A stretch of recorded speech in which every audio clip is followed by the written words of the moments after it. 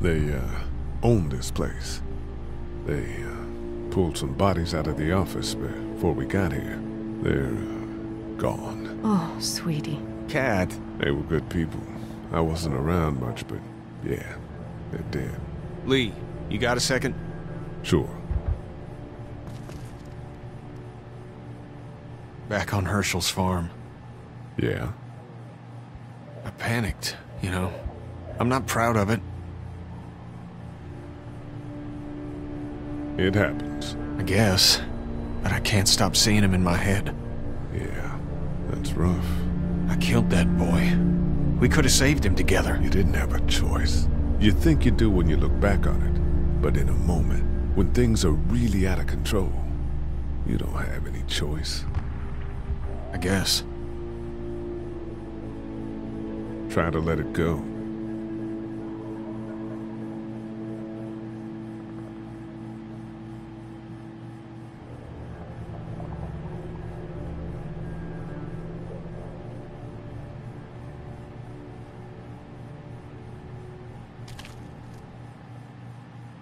We just need to get back to Fort Lauderdale.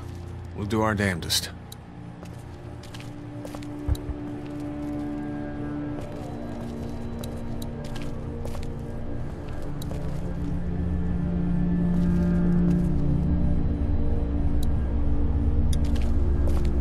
It's not much, but here you go. Thank you. Of course.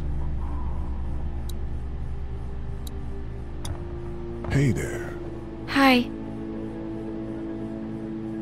Can I, get you anything? I'm okay. Maybe I'm a little hungry. Still, huh? Yeah, it wasn't much. I know, Glenn. I'll see if I can find something else for you. Any word from Glenn? Nothing. Is he okay? Yeah, I think so. You're doing a good job. So, Are you okay? what? Yeah, I'm fine. I just, I'm good. That's good. Yeah, I think so. Being good is good, despite the circumstances. Yep. We'll sit tight. Okay.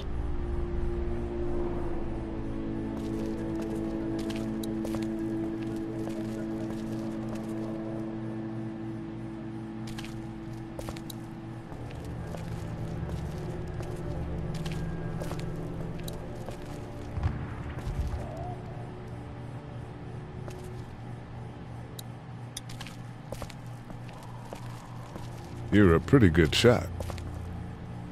Well, you don't fuck with a reporter, especially one that's 3 days out from her last cup of coffee. You seem to handle yourself pretty well. Really? I'm a disaster. I can't tell. My news editor was eaten about 5 feet away from me, and I would have joined her if it wasn't for that dorky guy on watch over there. I'm sorry. She was an asshole, but, you know. Yeah. What are you messing around with there? A radio. I can't get it to work, though. Here, let me have a look.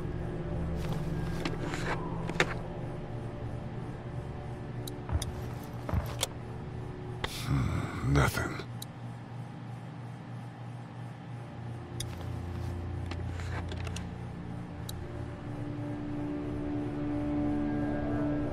Couldn't figure it out, huh?